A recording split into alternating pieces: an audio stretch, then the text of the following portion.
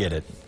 We have new details emerging tonight about the murders of 2 elderly women in Utica. The Oneida County District Attorney's Office plans to charge the grandson of one of the women with 2 counts of first-degree murder. News Channel 9's Josh Martin joins us now with more. And Josh, why hasn't the man been charged yet with any crime? Well, they're waiting for Nathan Albane to get out of the hospital. Right now, he's in a medically induced coma at St. Elizabeth Hospital.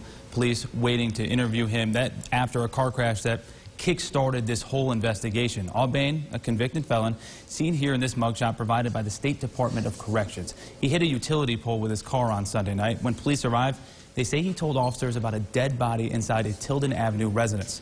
Police checked it out and found the remains of 87-year-old Jane Wenka. Albane is accused of not only killing her, but also his 90-year-old grandma, Karen Albane, who he was living with at the time. Police say he had previous issues with his grandmother, including a report of choking her last year. Upon arriving at 1147 Tilden Ave on the first time, officers entered and located body parts, what we believe were Jane Wenka. The rest of her body and remains were located at the scene at Pond Lane at Albany Street. That was a secondary scene. Miss Albane's body was also mutilated in a fashion that she was decapitated as well as dismembered and placed in a shallow grave up in Clayville. We believe at this time we have located all remains of both parties and that, thank God, nothing is missing.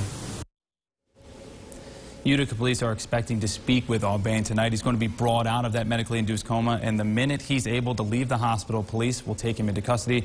They're hoping he provides answers as to why he committed this horrific crime. Christy?